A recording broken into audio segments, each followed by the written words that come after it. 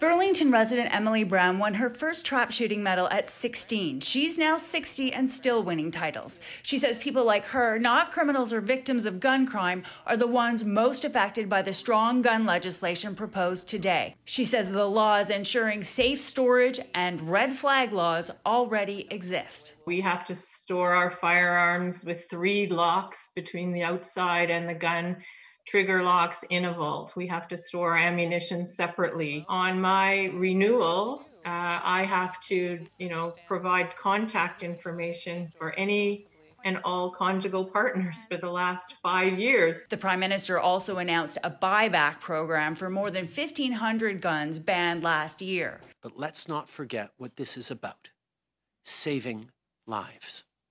We're not targeting law-abiding citizens who own guns to go hunting or for sport shooting. Brown says that's not true. Automatic weapons were banned decades ago. The ones newly banned in Canada, they are literally used for sporting and for hunting, or they were before the ban, because they are light, because they are effective, because they are modular, and they can be used and they can be modified for a younger shooter or a woman shooter. Criminals are unaffected by this, and bad choices are unaffected by any of this.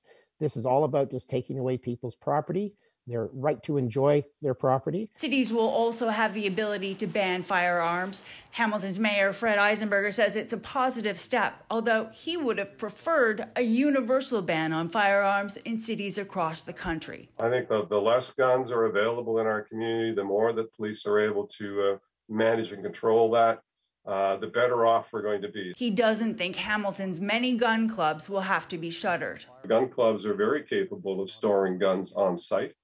So, there's no reason for anyone to have to transport guns. The National Firearms Association estimates it will cost $2.5 billion to buy back the newly banned guns, although no one knows how many there are or how many will be returned for about $1,300. Gun advocates say the money would be better spent on the root causes of crime like poverty, inequality, and alienation. Lisa Hefner, CHCH News.